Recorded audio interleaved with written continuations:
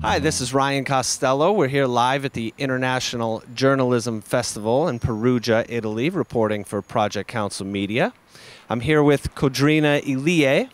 She just gave a fantastic presentation on storytelling through maps.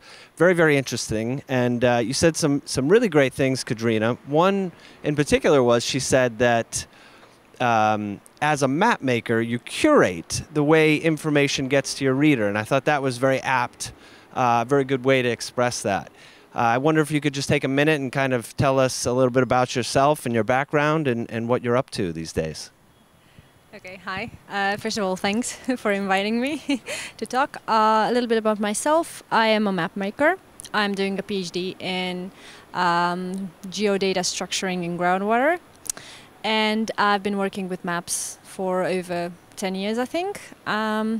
I'm part of a community in Romania that is giving training for students and for journalists there, how to build their maps, interpret the data, and so on. So this is what I'm doing, and this is what I'm going to be doing for the next at least 2 years when it comes to my PhD.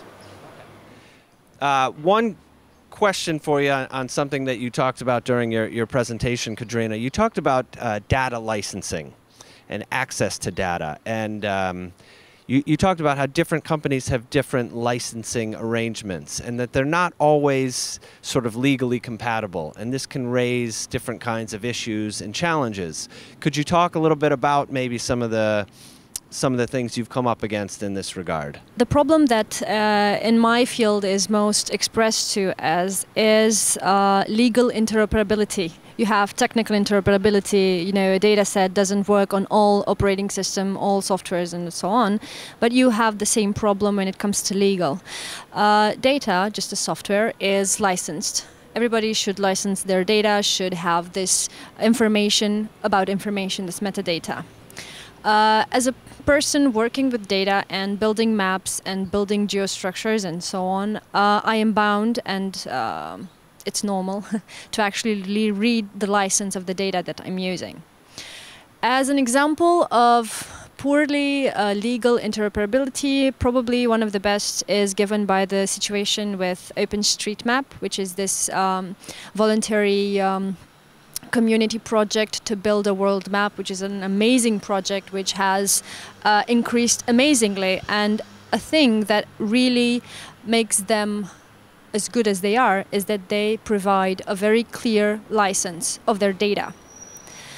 The matter is that this project has grown over the years, and they have attracted attention from, for example, public officials, you know, like from city halls, from governments that have data, and they want to help this project, and they want to help build this international free map for everyone. So they put their data in the OpenStreetMap.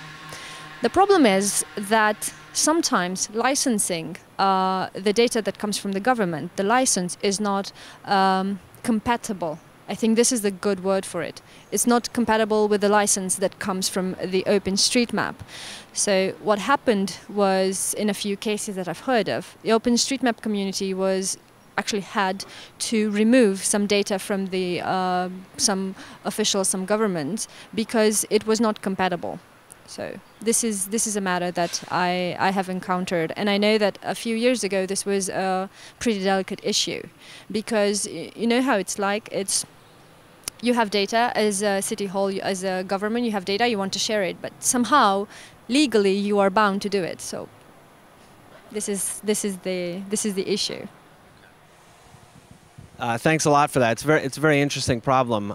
You had mentioned also in your presentation about Creative Commons and how this would provide kind of an international standard in this regard, and it may be sort of a solution to this. Can you just kind of mention that? Of course. Well, actually, this was the very reason why Creative Commons was created.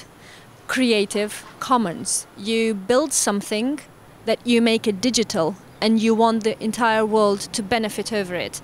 And because you understand the power of added value to what you have created, and because you understand that the society must grow and it must develop, you are willing to share what you did, even if it's data, even if it's, I don't know, some pictures or anything. and you put it with this license that is international, that is standardized, and that is understood by everyone, and you put it out there and anyone can use it under this Creative Commons. Thanks a lot, Codrina. This is Ryan Costello on behalf of Project Council Media, reporting here at the International Journalism Festival in Perugia. Thanks very much for watching, and stay tuned for more. Thanks a lot.